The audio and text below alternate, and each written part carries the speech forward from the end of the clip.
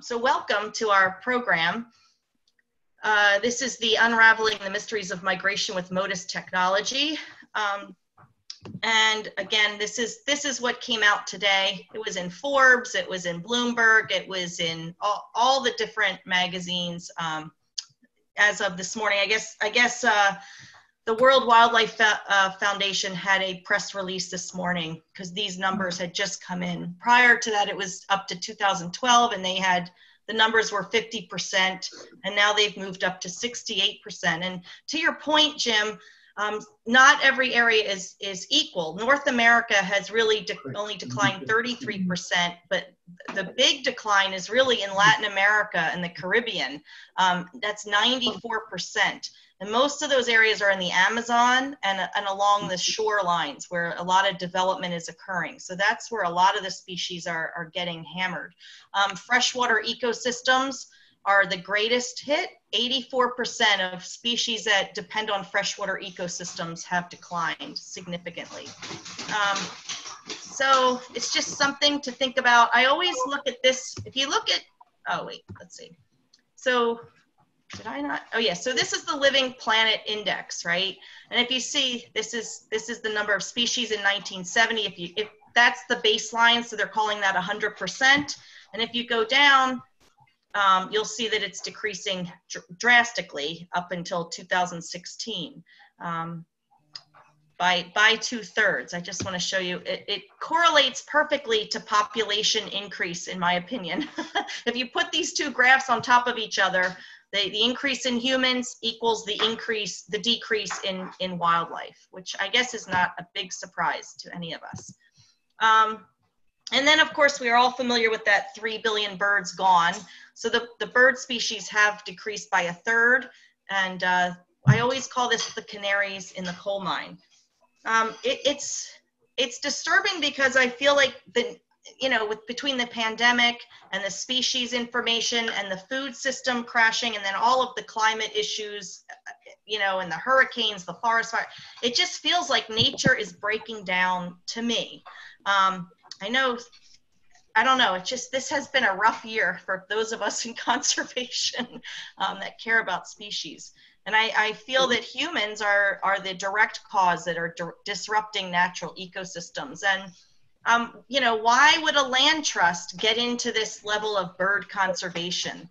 Well, just like the World Wildlife Federation is monitoring species across the world, we're monitoring the birds in our area. And I feel, back to the canary in the coal mine, birds are the indicator. So if you're losing 33% of your birds, you're losing, you can see that the way these graphs are, you're losing the reptiles and amphibians, the mammals, the fish, they're all losing together. It's just one species that we can easily monitor.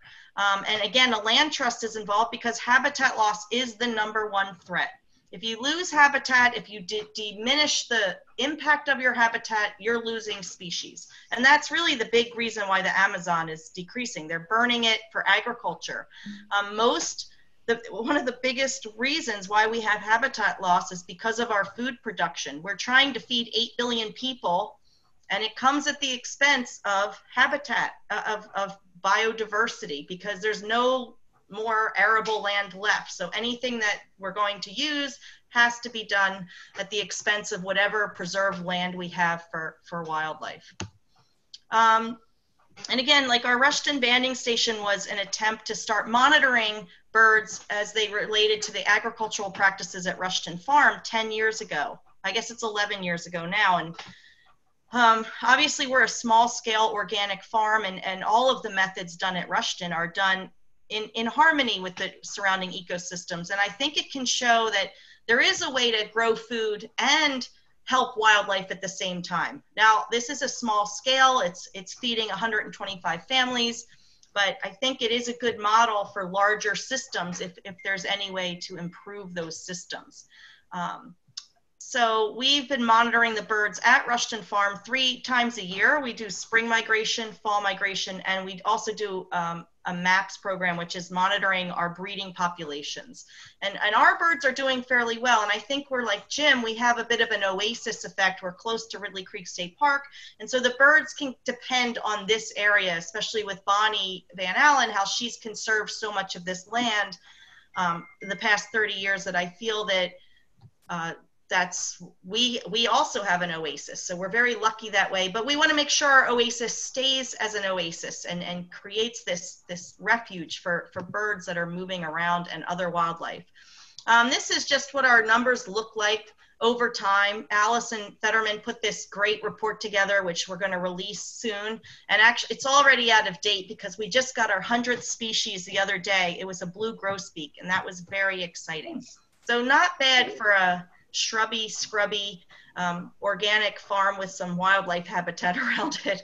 Last year was a great year, and it's like you said, Jim, it seems that we're getting more birds each year, but I think there is an oasis effect because development is occurring all around us. And so I think there's less places for the birds to come, so they're getting all kind of smushed into our site. There's no way to tell, of course, but it is interesting. But isn't that what Motus is about? We can find out where the birds are going. And, Exactly.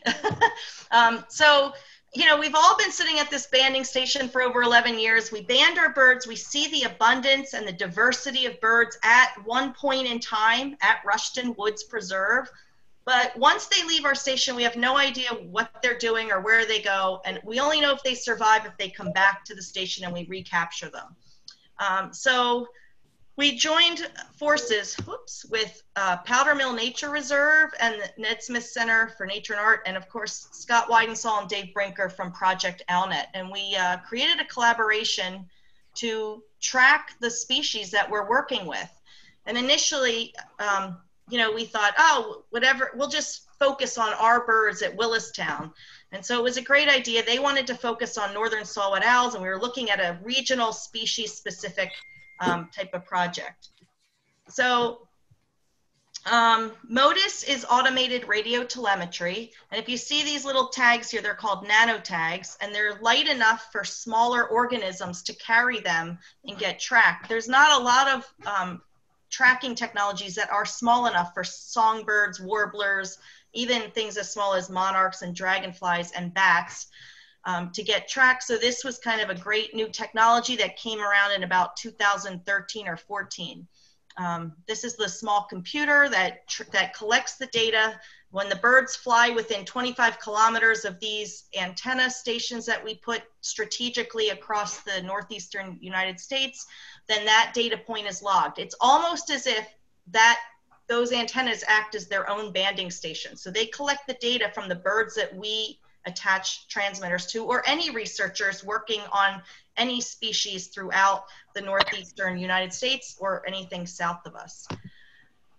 When we first started, this is what we noticed: there was a large geographic gap. And originally we were just going to look at our own species, like I said, but when we started to embark on, we had a successful fundraising venture thanks to Johnny Fisher, Jim Moore, Dick Eels. We had quite a good fundraising group there in the beginning, and we raised enough money to get the attention of the State Game Commission.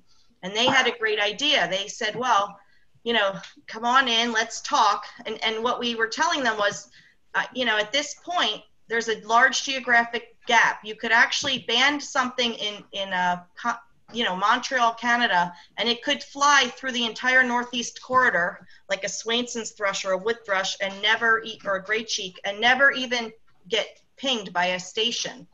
So this provided a big opportunity for us. And as a result, the Game Commission and DCNR funded the first statewide array in North America. And once that happened, it literally put us on the map, and that drew the attention of the U.S. Fish and Wildlife Service. And we were able to take Jeff Bueller's work that he had worked on migration with the NextRad weather data to see where the hot spots were of stopover migration ecology. And they allowed us to build another 40 towers throughout the mid-Atlantic states, funded by the U.S. Fish and Wildlife Service, to help researchers working on species that are using this corridor. So we were lucky enough, and amazingly, within the next few weeks, we will have put up 100 Motus stations since we started, thanks to the generous support of all our donors and these grants. And that will account for 10% of the entire Motus network.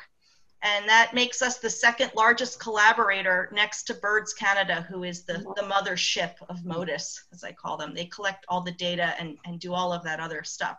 And in the next 3 years, we will be putting up another 50 stations throughout the New England states. It's pretty impressive. This is Todd Allagher, whom a lot of you know, and he actually was put onto the New England grant and has migrated to Freeport, Maine to help with the next 3 years build out that network. And that's being run by New Hampshire Audubon primarily. Let's see.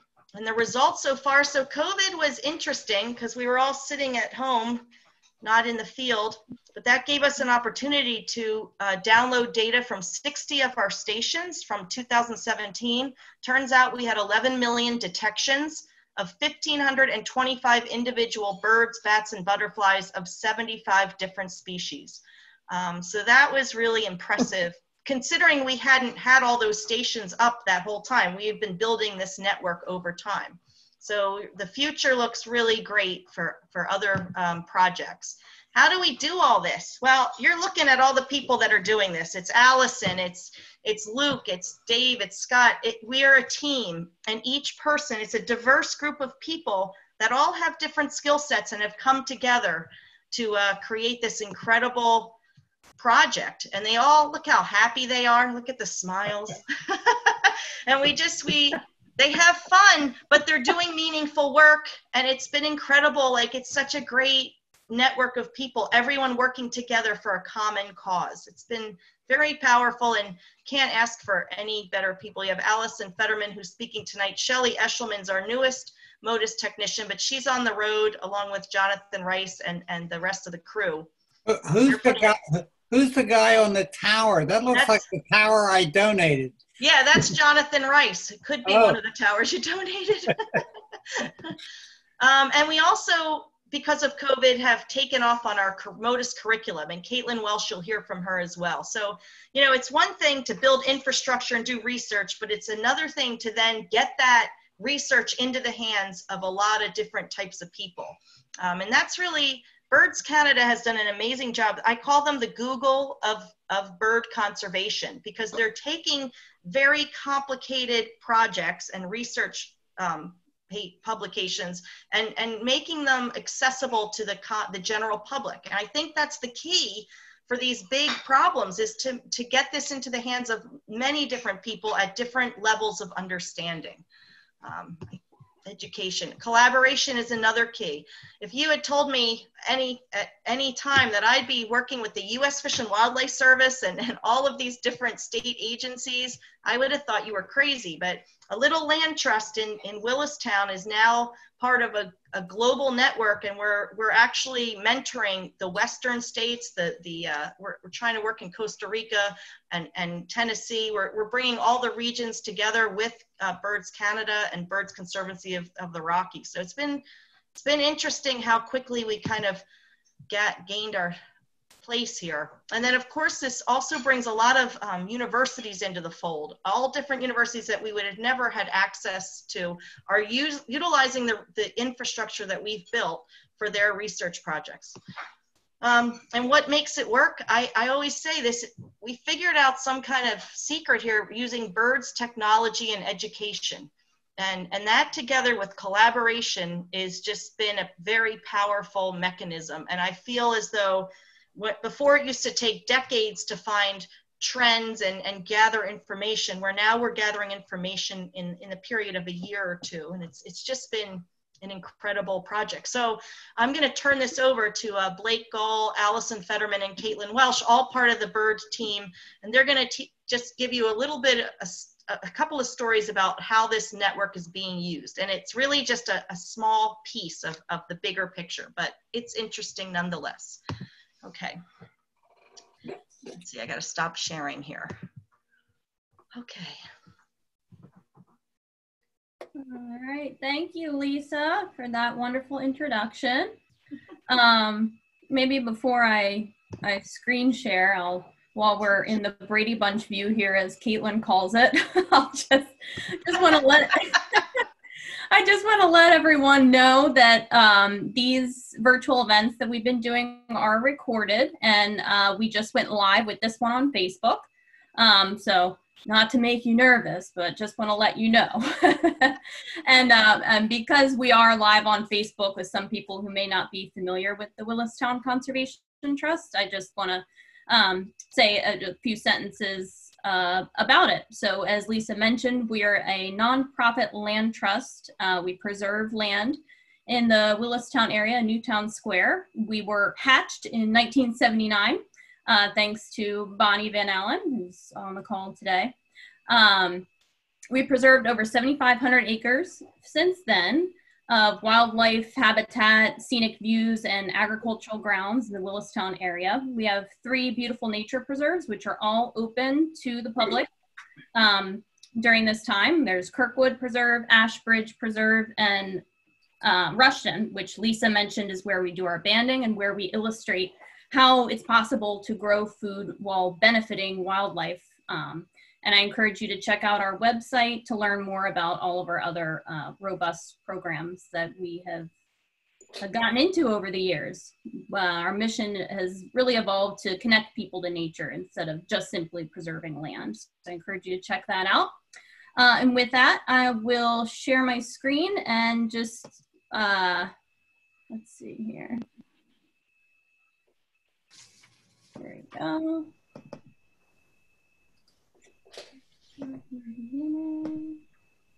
All right. So one of the most, well, they're all interesting, but this is an interesting study that some researchers did up in Southern Ontario on one of the widest studied birds, the white-crowned sparrow. Showing how neonicotinoids are possibly contributing to some of these steep declines that Lisa mentioned in our songbird populations. So I'll just start out. Neonics, this is the headlines we've seen in the news. The European Union banned neonics back in 2018, at least the use of outdoor neonics. So we know it's not good for some parts of the environment, like the insects, but what about these larger ecosystem effects, and how does it affect birds? So neonics are a systemic agricultural insecticide that actually mimics nicotine. That's where the name neonicotinoid comes from. So the seed companies coat seeds like corn and soybeans in these neonics, and it persists throughout the entire plant's life. And so this is just a neat little infographic I found online that just shows how it's not just the plant that's affected, and it's not just the target plant pests, the agricultural pests that are affected. We know it affects some non-target organisms like the honeybees and the pollinators. It persists, longer than these chemical companies would have you believe. Persists in the environment, seeps into the soil, goes into the water. Insects are also negatively affected. So what about the birds that feed directly on these neonic-coated seeds? So that's what this study is about in Southern Ontario, which used Motus to show that it indeed reduces fueling and delays migration in this songbird. So a little history, a little ecology of this bird. It is a northern breeder, breeds in Alaska and Arctic Canada. And then it comes down, we can see this bird during migration. So it breeds in kind of high alpine meadows and tundra type habitats, and then it will come down sort of looking for that similar open type habitat where it feeds and fuels up during migration. You can see it in your backyard. They'll mostly be eating weed seeds and grass seeds. They also eat some grains like corn and barley. So you can see how this species is a prime candidate for studying effects of neonic-coated seeds, because they certainly come into contact with them in their natural lives.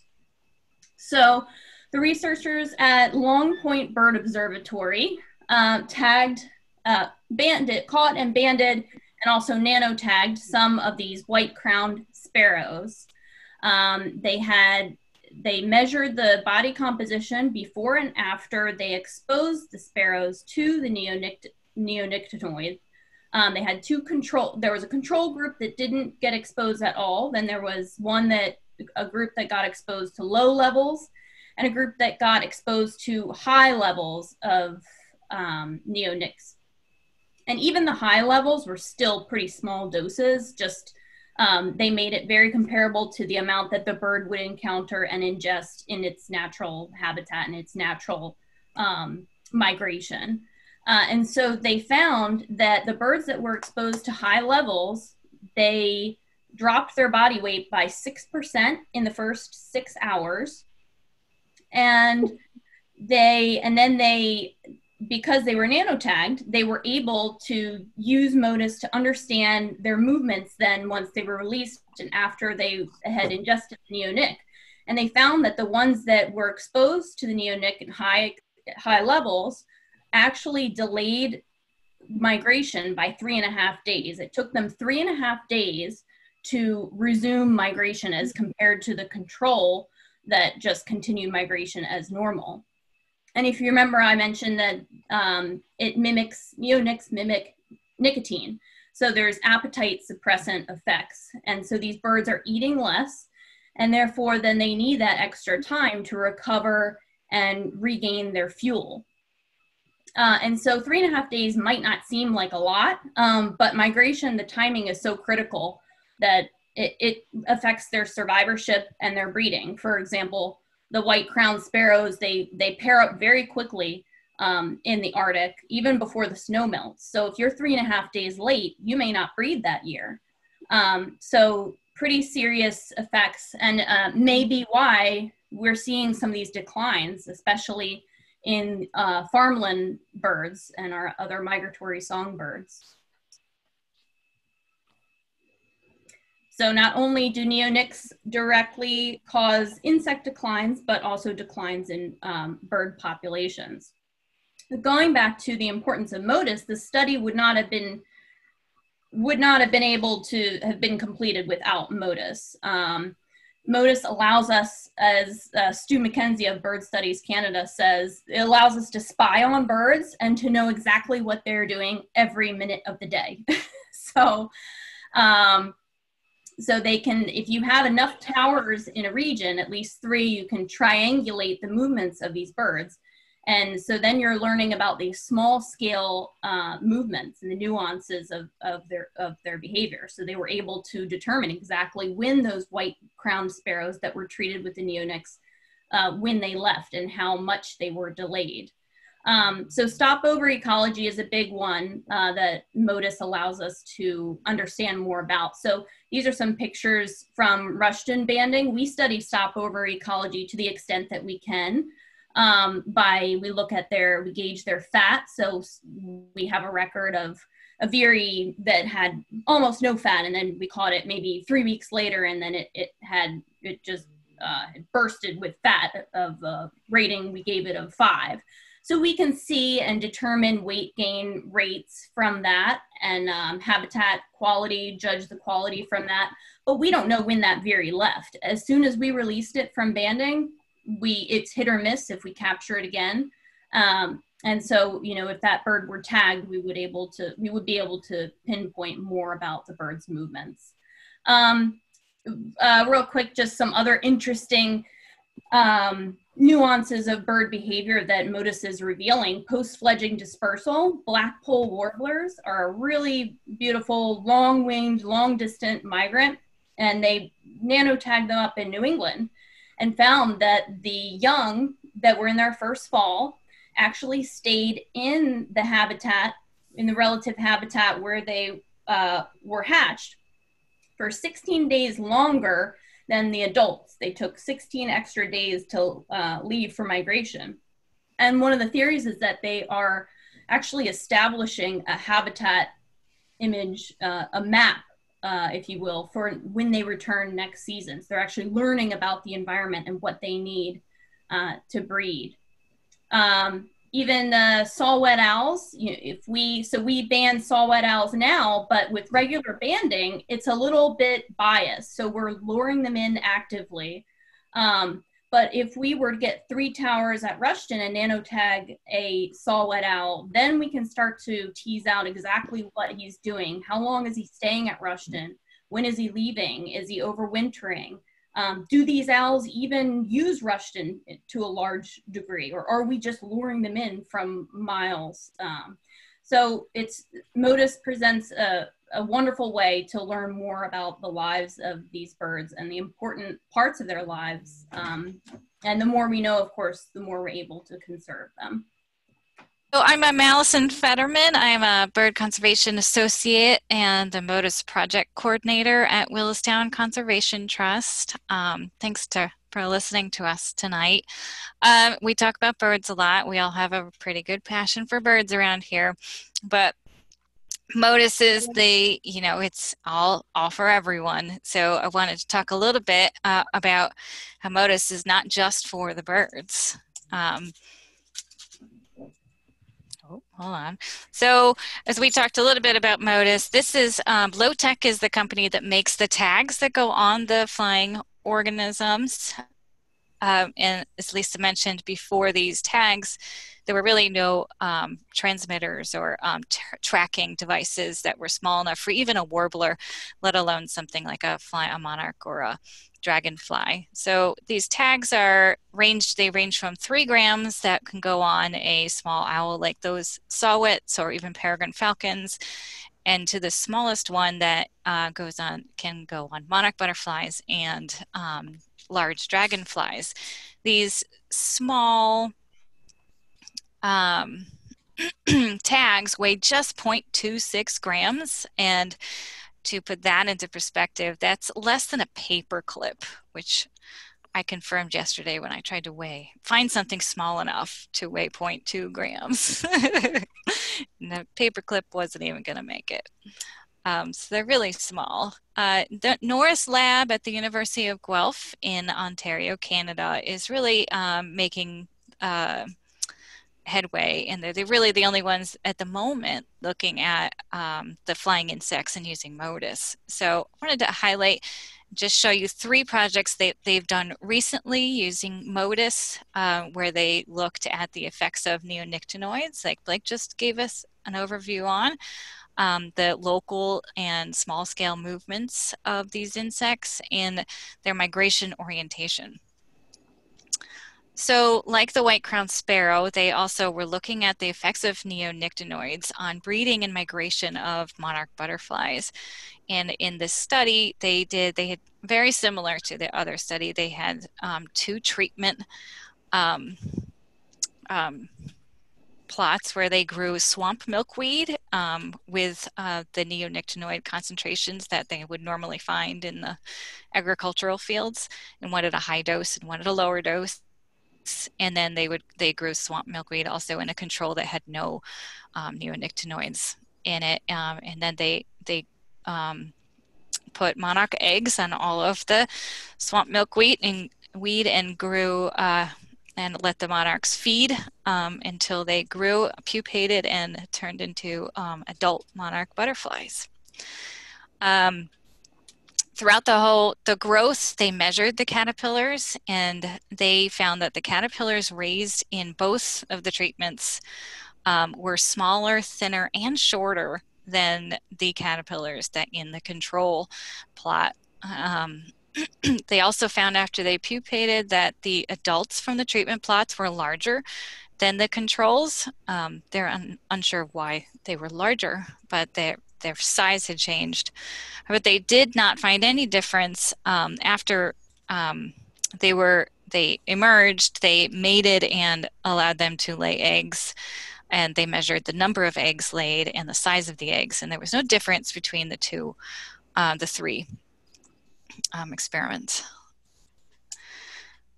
So then after they mated and laid eggs, they, they attached nanotags to the adults. They used 14 of the control butterflies and 21 of the treatments. They really expected to see slower movements from the larger treatment butterflies and a deviated flight orientation, much like the white-crowned sparrows as a neonictinoid. They expected it to affect their orientation. However, they did not find any flight deviation in the orientation. They all moved in a south-southeast movement as they expected. However, this was a small study with a relatively small number of individuals, and it was only done once. These batteries only last less than a month, so they're not getting any long-term effects. So they caution against saying that that neonictinoids have no effect on monarch butterflies, because of course we don't know that from one study. It's great that these butterflies did migrate normally as far as we know, but they would like to see a lot more study being done on this. A second study they took green darner dragonflies and monarch butterflies and looked at the effects of wind and temperature on the movements of their migratory insects. So they caught them in the fall and looked at their early fall migration. So they radio tagged 38 green darner dragonflies and 43 monarchs. And you can see here, this is where the tag goes. It goes right on their abdomen. You can see just how small that is. They attach it with crazy glue gel, which degrades quickly in the environment, and the tag will drop off so that they don't have long-term effects of having to carry around that tag. So what this study found was they were able to look at short, small local movements, and they could record speeds and the effects of temperature, and they did find that the higher temperatures yielded higher speeds. But they found they could show that the average ground speed a monarch was flying was around 8 miles per hour. The fastest was recorded at 19 miles per hour.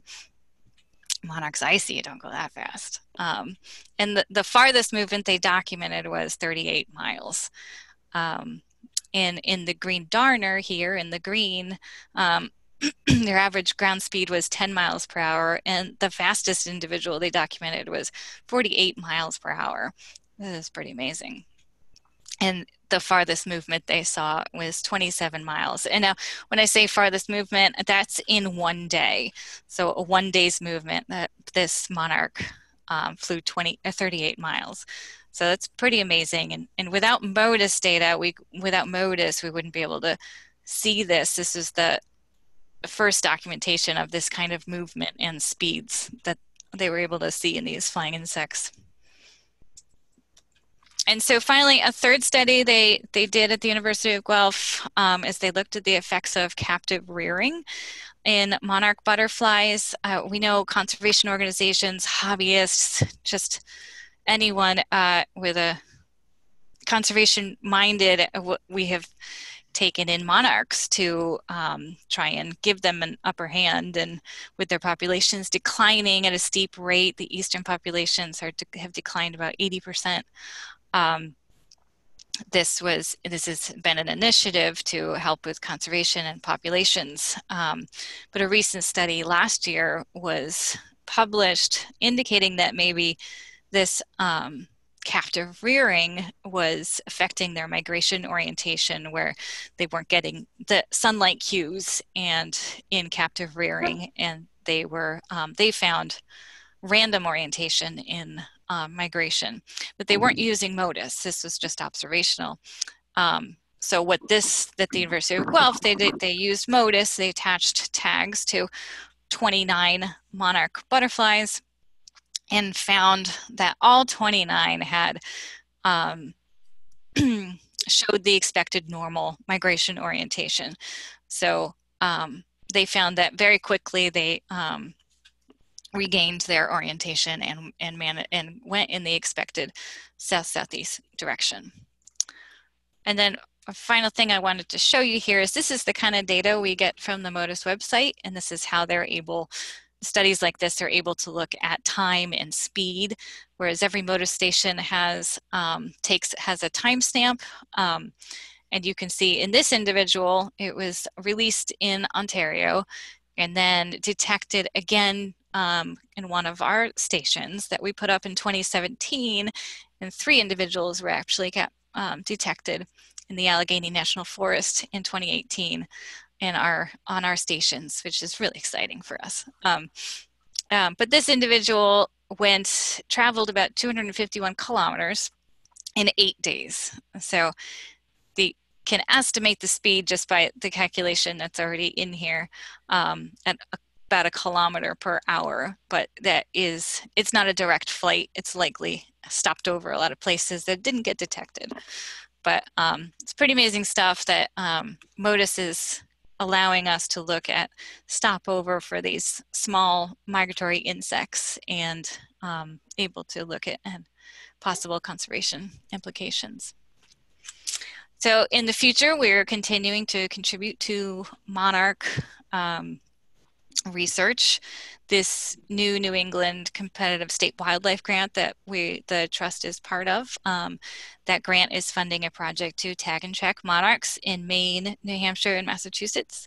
They plan to capture the monarchs in coastal and inland sites to get a variety of different locations along the eastern migratory route, and use Motus to track movement and migration orientation and look at temperature effects, much like the study with the green darner butterflies.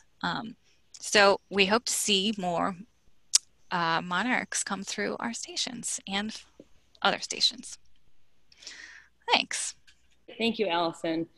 So I have had the benefit of growing and learning from Lisa and Allison and Blake as the Northeast Motus Collaborative has developed over the past several years. And I recently joined probably in the last couple years in terms of specifically helping education efforts. So this past year, I've kind of been working as a curriculum consultant. We know and care about what we do, but in order to have a greater impact, we have to consider how does anything that we do here in southeastern Pennsylvania affect positive change. So as Lisa pointed out, until recently, our banding program has primarily served to provide information on individuals' condition at just one given point in time when we catch them at the banding station. Since the program was established in 2009, we've managed to recapture a number of birds that were initially caught within earlier years of the station's operation. Birds like this veery that was recaptured during this summer's breeding bird survey.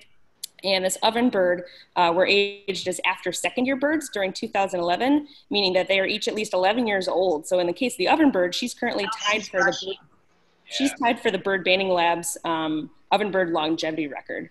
And while it's exciting to celebrate these bird successes in addition to our own, it highlights the significant advantage in data collection afforded by the technology leveraged by Motus, because the Northeast Motus Collaboration has accrued over 11 million detections in just the last 4 years. Comparing that to the 77 million banding records from the BBL archive from the last 100 years, Motus is clearly able to provide insights into wildlife migration at a much more detailed scale and a fraction of the time. As I mentioned in the chat, just because Motus provides more data faster doesn't mean it negates the efforts of banding. We can pretty much tag because we band. So those things are valuable together. For those of you that have yet to see banding at our Motus or learn about Motus, the key difference is how and when the data is collected. So this infographic here kind of details things for you about how automated radio telemetry works. It just requires a one-time capture and installation of a radio transmitter on the animal, and then that transmitter does the work of countless banders automatically and without the need for vast amounts of caffeine to fuel hands-on data collection for days, weeks, or even months at a time. So the expansion of the network itself has been the bulk of the work up to this point, and it's still going. Now it's at a point where we can think not just about building the towers and collecting the data and doing the research, it's how that information is used to communicate to everyone else, including folks like yourself joining us tonight, and get as many people involved in as many ways as we can. So Now that we're in a place to start talking about what we're learning and figuring out how to use that, is to not just tell people what's happening, but to get them to respond through meaningful actions that can help influence behaviors in the long run. So in 2018, I worked with Liza Barney, the education program coordinator from Birds Canada, to plan a capstone project for my master's at the University of Pennsylvania that would test educational materials designed to promote conservation through migration education that incorporates data from the Motus network. So the vision for that pilot involved establishing a relationship with a school in our community and creating a hybrid experience that would combine classroom elements with, that made use of the education materials, with a field element that gave students firsthand experience observing and learning from the bird conservation program at Rushden. Going one step farther, a grant from the Macular Foundation allowed us to install a co-located tower on the school's campus with the intention of developing a conservation stewardship ethos within the greater school community. So back to Lisa's question about inspiring folks, you know, to inspire the effort, you know, we have our grantors and the beneficiaries of that grant being open to this opportunity, helping further our efforts. Through this experience, students were able to gain an appreciation for the vast effort that goes into conducting research, develop a personal connection to their local environment and the wildlife with which they coexist, and translate those lessons for other students and educators from their community. The do here is the greatest opportunity for us to expand the reach of our efforts. So realizing the opportunity this program offers to start at the local level and still have exponential global impact, I've been working since March to build off of this experience and further the research of the migration education program developed by Birds Canada. I've been working, in terms of education, I've been working on developing supplemental resources and student activities that will help educators across Pennsylvania tailor lessons in bird studies to a relatable scale for their audiences by shedding light on the Northeast Motus collaboration's efforts over the last 4 or 5 years and facilitating the public's capacity to learn and discover along with us. We hope to make far greater strides in affecting not only people's actions, but their behaviors. So if you go to the Northeast Motus Collaborative website and look up educational opportunities, there's a tutorial that gives you a more in-depth understanding of the development of the Northeast Motus collaboration and what we've learned from it.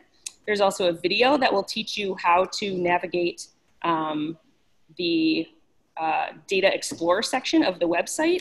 And you can also go to motus.org/education and explore the resources. One of the things I've been working on is developing case studies like what you see displayed here that focus on birds of species of greatest conservation need here in Pennsylvania. And coming full circle on Lisa's revelation regarding wildlife population declines, I've also been working with the Pennsylvania Game Commission to develop a program that links classrooms in southeastern Pennsylvania with classrooms abroad through bird studies. So this map here shows schools and nature centers that are also a part of the that are part of the Motus Wildlife Tracking System. And I'm working with the Game Commission to identify schools here in Pennsylvania that we can connect with schools in Canada with Liza Barney, or even through relationships with Costa Rica Bird Observatory as that develops, so that we can exponentially strengthen all aspects of the Motus network and the reach of its efforts. So, hope that was fast enough to give us time to talk. I think it would now be a good chance to just offer everyone the opportunity to come visit us at the banding station. You know, learn more about banding, learn more about Motus firsthand. This is all the information about when we'll be doing it and when you can come out to join us. I think Lisa already talked about that a bit. Yeah, thank you for joining us.